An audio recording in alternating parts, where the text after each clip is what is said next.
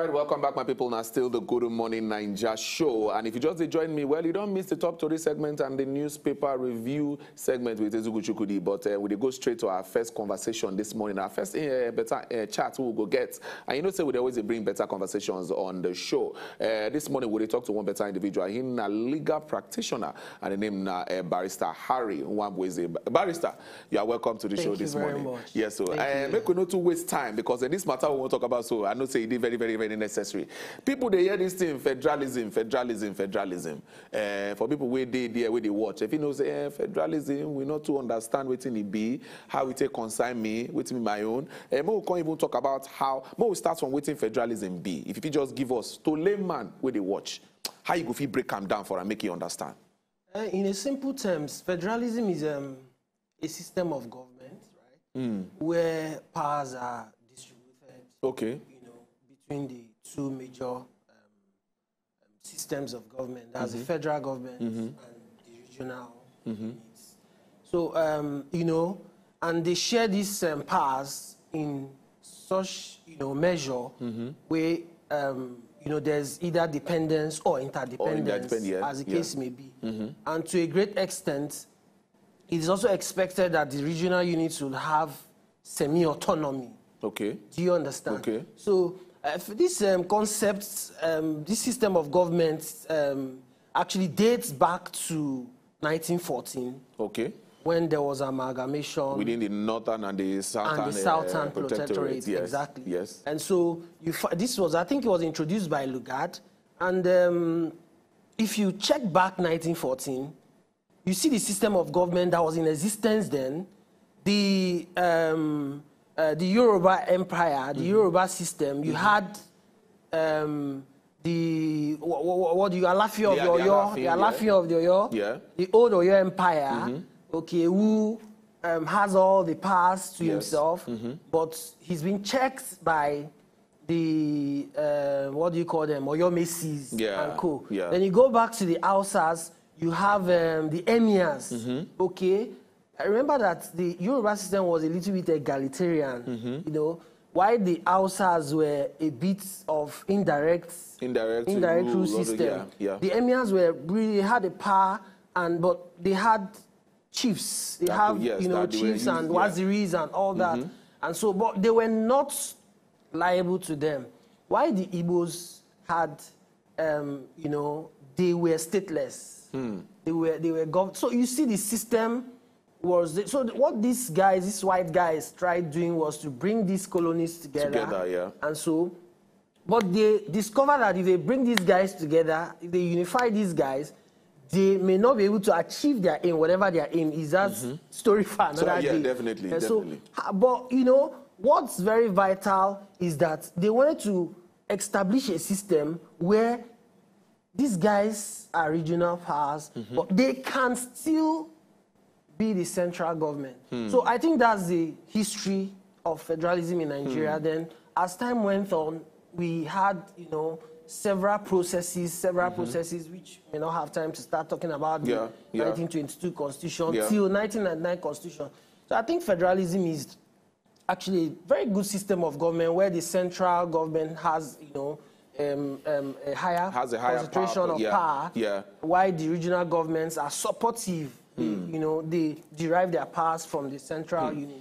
Now, speaking about making sure that everybody is inclusive in making this country great, because as it be so, people they feel say, I beg, make I do the one way I feel do, make I. Some people don't even know what they even supposed to do to make sure say the people don't know their rights, they don't know what as a citizen you supposed to enjoy, you don't know the part where you supposed to play to make sure say everything they do okay. So as a person we understand this thing now, how you go fit take explain them to people when they watch now. Say, okay, this is not what you feel do, this is not what you supposed to do, this is your responsibility. Now how you supposed to make things happen with that, because now great Nigeria will define. So how everybody gets involvement? To me, it's not the relative now, because I mean it has always been the the system of the ruling class from time immemorial to reduce the masses to a state of political illiteracy.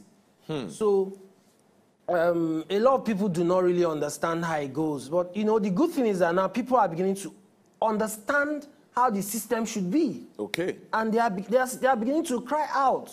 So I would just rather think that the government would start realizing that people are beginning to understand the concept on their own without being taught. So there's need for them to sit up. You know, there's need for the government to sit up to start, because I don't think we are a federal state in terms of practice. In practice. In terms of practice. You know, these things were self-imposed on us. And because it was self-imposed on us, we started practicing it without recourse to going back to, you know, the way federalism should be. So if you ask me, I'll just see a state where the reverse is the case as it stands.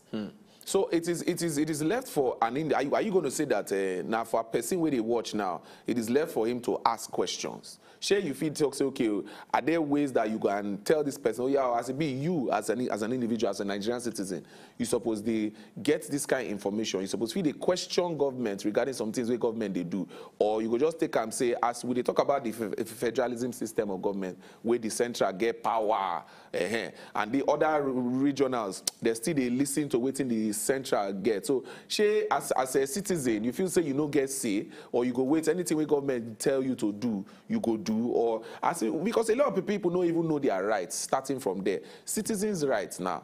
Waiting citizens suppose say citizens feel they ask government question. Citizens feel they ask government, okay, waiting on I use this public fund do all these kind of things in line with the face for the country as it be. And as you talk about political illiteracy, how person go fit say, okay, I one day aware politically, waiting with it they do to make sure say that our political illiteracy level go change, go increase. Waiting if you say citizens feel do. I think there needs to be apparatus. It was get institutions here and there where they, you know, gone are the days when we have non-governmental organizations that always are going around there, you know, teaching people and telling people their rights.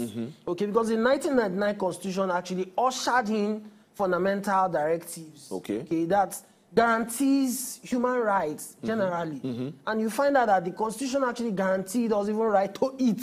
Yeah. You know, do you understand? Yeah. So, as it stands, we need to start appealing to the government because I start realizing that some of these NGOs are shutting down because they are always being attacked here and there for trying to emancipate the people. So I feel that it's high time we start practicing true federalism. It's high time we start, you know, we start allowing people to enjoy these rights as it is, not, you know, as they are, as they perceive it, but as it is. As it's supposed to be. As it's supposed to be.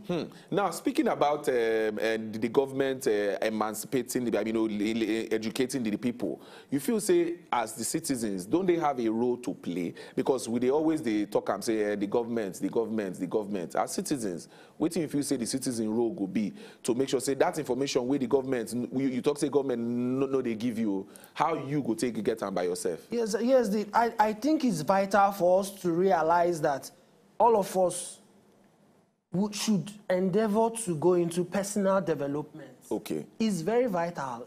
Everybody, because even at my stage, I'm still eager to go on finishing my PhD. Okay. Do you understand? So we all have to strive, because these are things that ordinarily in the Western world, we may have them ordinarily. Ordinarily, yes. But because we did for this part of the world, we know they get all those things. So we have to now strive and start also, you put our children and our children in positions where they will have to enjoy education to the fullest. I understand that people are beginning to say, oh, education is a waste. No, but it's not true. The reason why we are backward in this part of the continent is because there's high rate of illiteracy.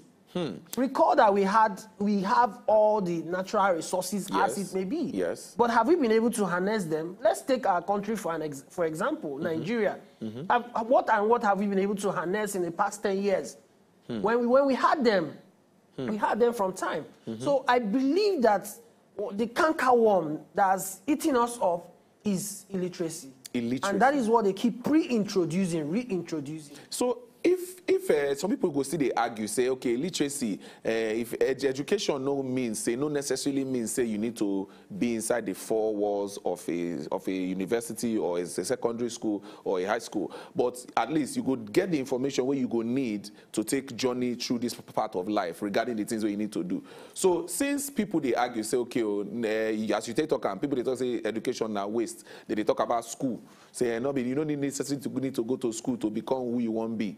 You feel say people still they get the other kinds of education where we suppose they get if the schooling kind of education they expensive, because if you look at from primary, secondary, university, if you not get some kind of money, they usually know today easy for this part of the world where we did. So as substitutes, what do you feel say we fit do?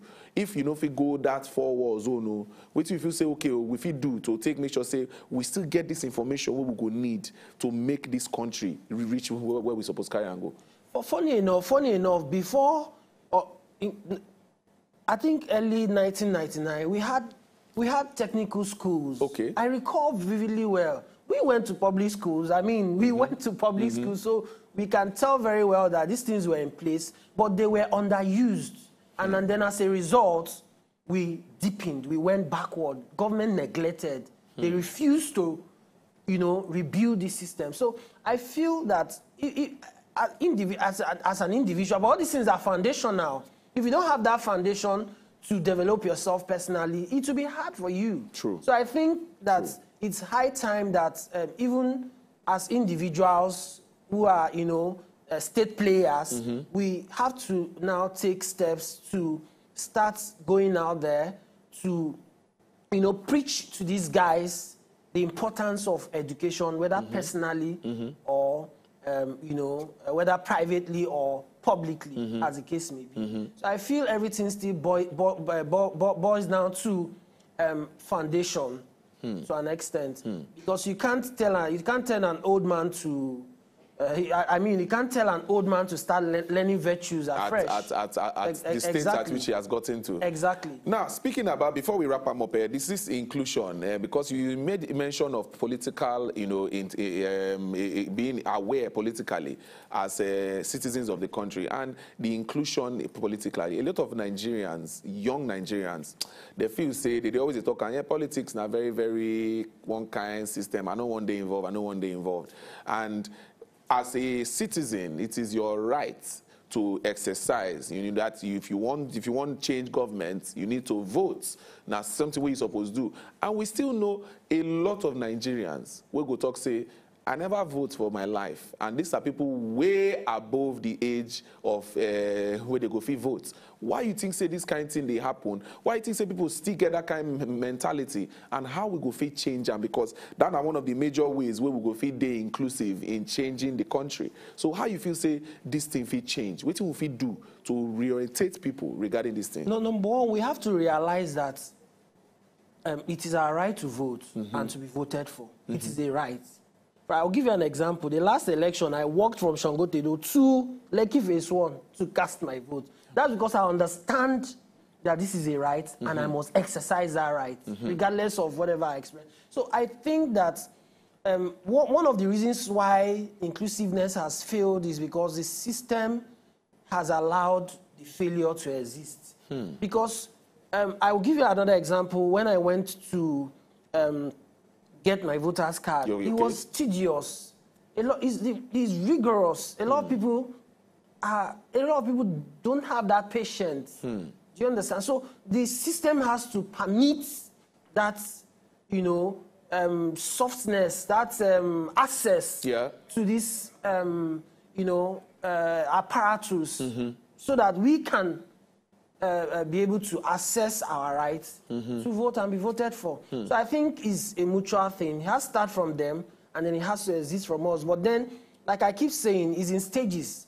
At the point where the state does not allow, our own stage to fall in, then it means that we have to take it up on our own.